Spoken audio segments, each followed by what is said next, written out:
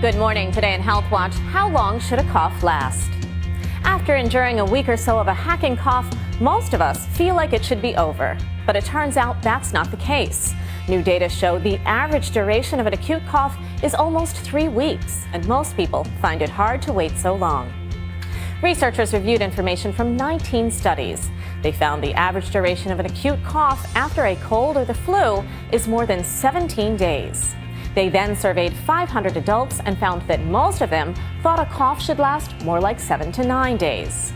The difference between how long we think a cough should last and how long it actually does is significant because patients are more likely to visit their doctor and request antibiotics if they feel like they already should have recovered.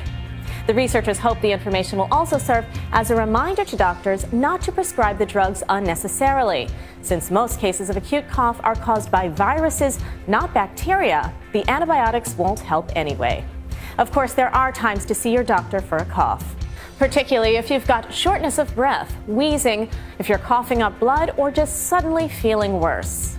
But for most of us, thyme and chicken soup is still the best remedy. I'm Dr. Holly Phillips.